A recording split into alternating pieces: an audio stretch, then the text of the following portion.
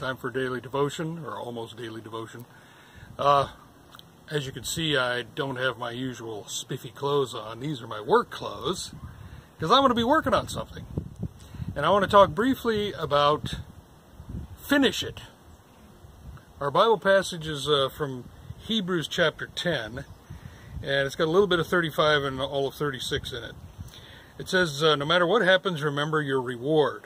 You need to keep on patiently doing God's will if you want Him to do for you all that He has promised.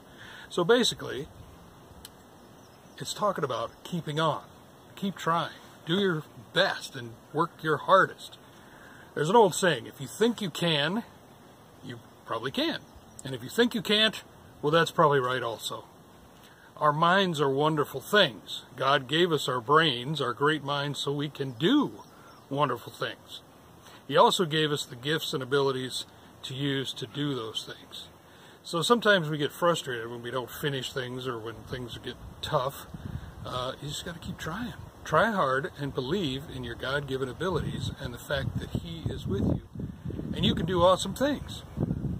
So if you need to finish something, finish it. Start starting. Stop stopping. Never give up. If we quit at the first sign of difficulty, then we'll never get anything done. If you don't try your hardest, you'll never know how much you can accomplish. I'm going to go finish the garden I've been working on, and you have a great day in the Lord.